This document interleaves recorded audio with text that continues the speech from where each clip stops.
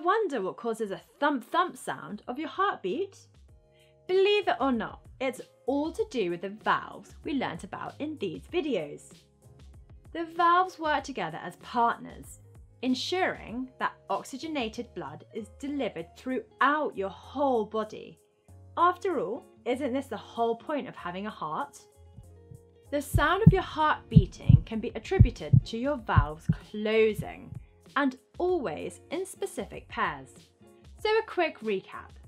Separating the atria from the ventricles are the tricuspid and bicuspid valves.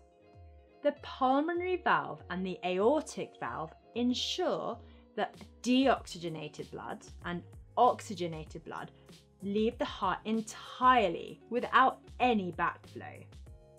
This beautiful system sees that both the tricuspid and bicuspid valve are closed when the ventricles, both left and right, contract. This contraction forces blood out of the heart through the pulmonary arteries and aorta. In fact, the first thump that you feel is the sound of the tricuspid and bicuspid valves closing simultaneously.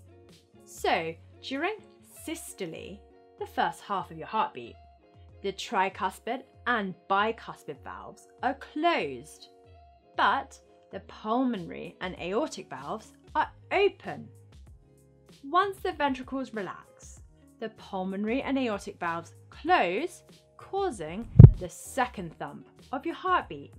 When the pulmonary and aortic valves are closed, the tricuspid and bicuspid valves automatically open.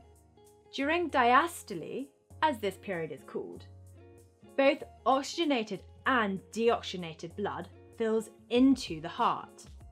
So how many times does your heart do this in a minute?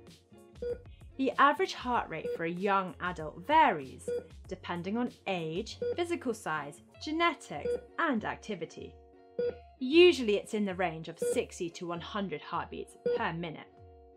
The fitter you are, the lower your resting heart rate is likely to be. An athlete may have a resting heart rate closer to 40 beats a minute. After each heartbeat, a pressure wave passes along your arteries, which causes the arterial walls to bulge and then contract. These pulses, as they are called, can be felt at various points throughout your body. If you take the index and middle finger of your right hand and place them on the inside of your left wrist, leading to your thumb, you can feel a pulse. A strong pulse can also be felt at the top of your neck. Although you cannot quantitatively measure the force of your pulse, you can do so for the overall force exerted against the arterial walls by your blood. This is called blood pressure. Usually your blood pressure is given as two numbers like this. These numbers represent the forces exerted during systole and diastole, known as systolic pressure and diastolic pressure.